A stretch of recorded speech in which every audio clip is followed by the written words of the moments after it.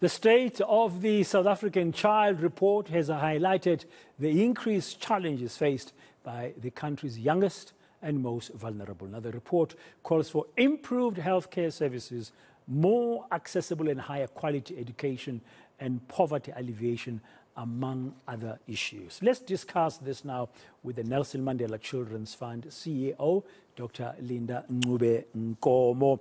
Linda, good afternoon. Welcome to today, ma'am. Thank you very much for your time. I understand you've been at work for quite some time putting this report together. Just tell us at a high level what it took for you to have this report. Thank you, Putan, for having me on the show. This is the second State of Children report that we've done in partnership with Deloitte. So at the start of the year, we got into a room with Deloitte and said, the last State of the Children report that was done was in 2016. The world has changed. It's important for us to look at where we are with regard to children in South Africa.